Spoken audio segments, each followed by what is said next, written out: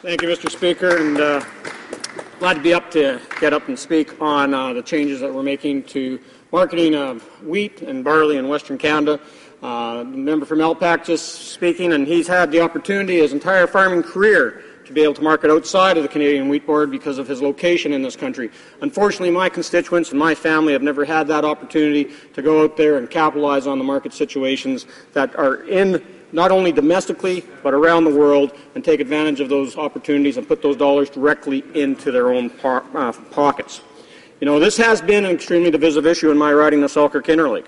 A lot of that is because of the fear and smear that's been spread by the opposition and by the wheat board directors themselves. Exactly. And, you know, it's really unfortunate because we market all sorts of other crops and oil seeds, and we don't have these types of divisive debates over whether or not you have the right to sell your own product.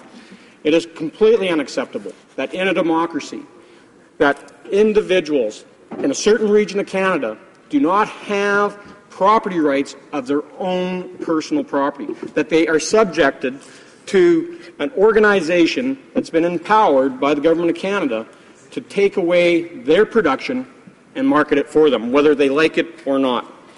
You know, as I said, this is a divisive issue. And in my riding, and I have many friends, I am a farmer myself, though I've never been a wheat farmer. And I must, put that out there right now. I am a cattle producer.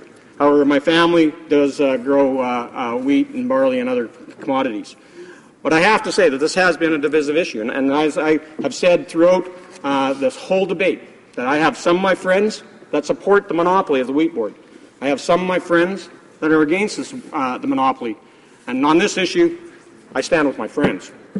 Now, what I'm meaning by that, Mr. Speaker, is that, you know, both of them, on both sides of this issue, they have things that are important to them from a personal perspective. And when I went out and campaigned and talked to farmers over the last several years, since I've been a member of Parliament, and before that, when I was in farm politics for several years, we've always made the point that the wheat board in its new format has to be there for those producers who still want to collectively market their product, who want to pool their resources. And this legislation does just this.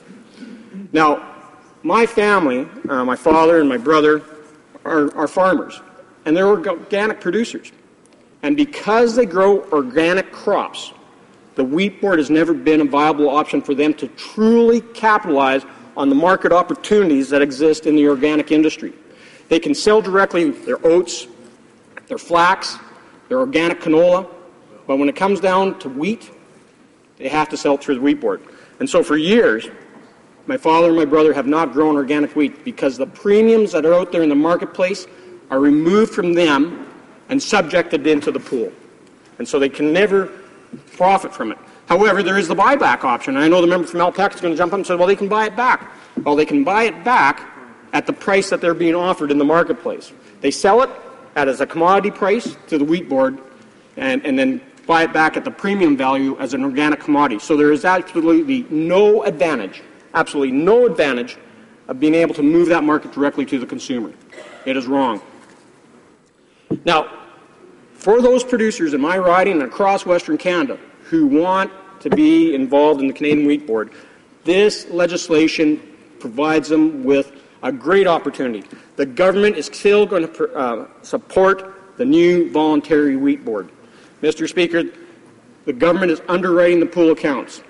The government is still going to help set initial prices. The Canadian Wheat Board Fund is going to be moved over into the new organization, the new voluntary Canadian Wheat Board. The producer cars that the wheat board always took credit for are still going to remain with the Canadian Grain Commission, who will ensure that the allocation of producer cars are available to farmers who want to ship directly. And, Mr. Speaker, I'm a huge fan of the Port of Churchill, and we're going to make sure that the Port of Churchill receives up to $5 million per year over the next 5 years to help them deal with any losses that they might incur if there is a reduction in the amount of volume of wheat and barley that is shipped up through the Port of Churchill.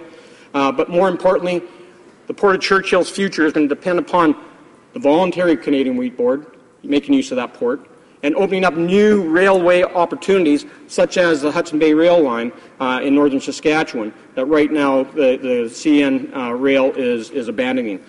That line has been out of service for about 20 years, and unfortunately it hasn't moved grain from northern Saskatchewan into the wheat board position at the Port of Churchill, and that in itself is a savings of $7 per ton in shipment for each and every farmer in northern Saskatchewan if they can capitalize through the wheat board on making use of the Port of Churchill. Now, it's interesting to see these guys have been talking about democracy, and my colleague from York to Melville just made this point about the wheat board plebiscite, is that you question, first of all, on that plebiscite, whether or not every producer had the right to exercise a vote in that plebiscite. So many producers over the last 10 years have walked away from the wheat board and growing alternative commodities so they don't have to deal with the wheat board. Those individuals, those farmers, were never given an opportunity to vote. The other thing that is really skewed in the whole process, Mr. Speaker, is that we never had all the opportunities or all the possibilities on that ballot. It says, do you support the monopoly of the Canadian Wheat Board, yes or no?